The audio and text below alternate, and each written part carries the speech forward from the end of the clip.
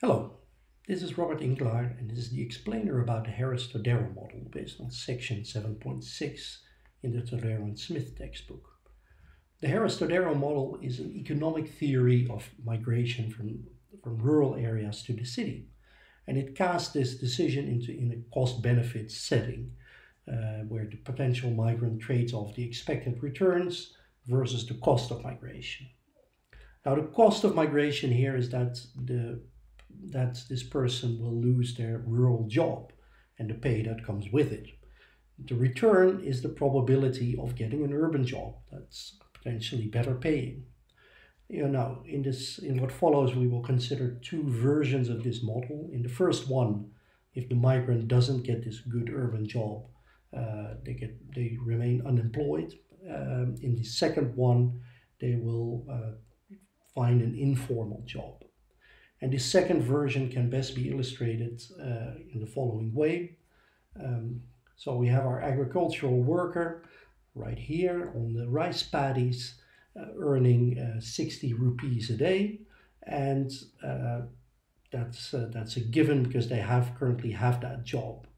Now, if they move to the city, ideally they land this cushy call center job at an income of 200 rupees per day.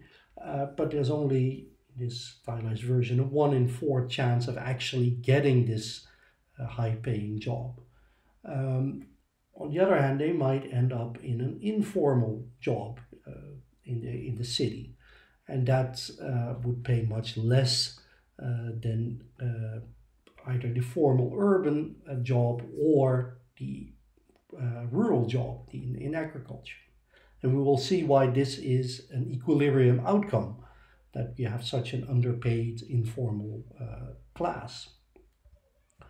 Now, in the book, this figure is used to introduce the model.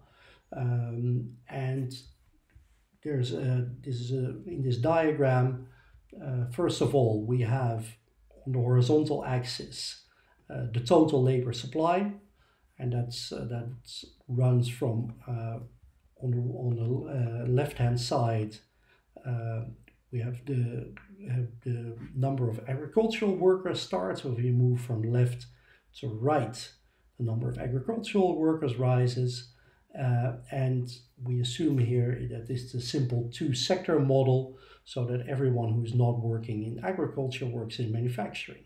So the point on the x-axis determines how many people work in agriculture and how many work in manufacturing.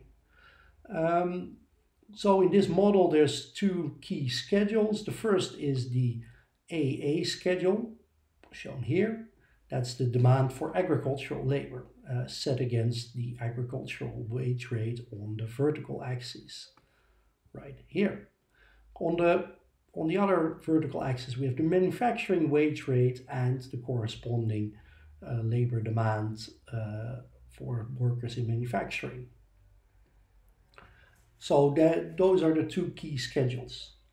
Now, if we were in an efficient equilibrium, the wages in the two sectors would be equal, and we would be in point E. So wages would be equal at WA star and WM star, and LA star, LM star would be the number of workers in agriculture and manufacturing. But what sets this model in motion is a urban labor market friction. And that urban labor market friction leads to a higher fixed wage in manufacturing.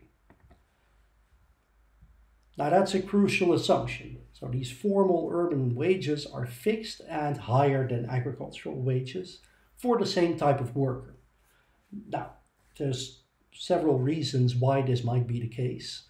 The government could use these formal jobs as a showcase to show off to the world that people are well off at least in the capital city.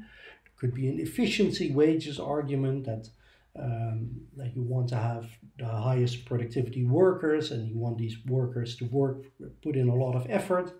So paying them more might achieve this. It could be due to bargaining power by unions that push up wages in the formal sector, and or this may be combined with regulations in the labor market that make it harder to um, that may restrict the number of jobs and thereby pushing up wages. Now, regardless of why uh, this actually comes to pass, we assume this to be the case. So again, we have that manufacturing wages are much higher than the efficient wages would be, where we would be in an equilibrium. Now, that efficient equilibrium is thus out of reach, but we do get to an equilibrium. And in this equilibrium, we have to take the wages in the manufacturing sector as given, and then we get the. Now from this from this equilibrium, we see what the wages in agriculture will be and what the share of workers in manufacturing would be versus the total urban labor pool. And in the diagram that we saw before, this equilibrium condition is shown with the QQ curve. And that plots all the combinations where the equilibrium condition that we just had before holds. And in this equilibrium condition, expected wages in industry are equal to the wages in agriculture. So at that point, workers would have no incentive to migrate. So how do we get there? Well, let's say we are only workers that can get a job in the manufacturing sector move to the city. So we would have LM workers in the city, and the rest would be in agriculture. But at that level, the agricultural demand for agricultural workers we would be at a much lower wage level, so WH star star. Now at that wage level, it's very attractive to move to the city, for even if you would not get that urban job. You would run the risk of being unemployed and having an income of zero. But if we follow this QQ curve, we will end up at point Z. So at point Z, the wages in agriculture are higher than they would have been in the efficient equilibrium, but they are still lower than in the formal urban sector. So why is this an equilibrium? Well, because only this many people have an urban job, this many people have an agricultural job, and this many people are unemployed and have an income of zero. That's not an entirely realistic assumption, because if you have no income, you tend to not live very long. So we have an extended model, version 2, where we have an informal informal job added to this. So unlike before, the income doesn't drop to zero, but to WI. And WA and WI are again determined in the market. So they are set. They emerge to make sure that this equilibrium condition holds.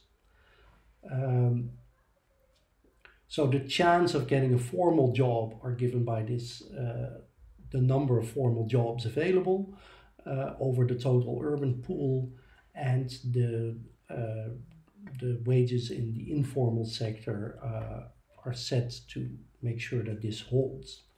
Now from here we can see why the earlier example that we used here, where the informal urban sector pays less than the formal urban sector and less than agriculture, is an equilibrium, because this equilibrium condition will only hold if knowing that formal urban wages are higher than agricultural wages. So for this equilibrium condition to hold, WI, so the wage in the informal sector, the income in the informal sector has to be lower than both the formal urban but also than the agricultural wage. Now the key insight from this model is that is shown below, namely that the informal sector is an unavoidable counterweight to the formal sector when we have this formal wage being higher than the efficient market solution.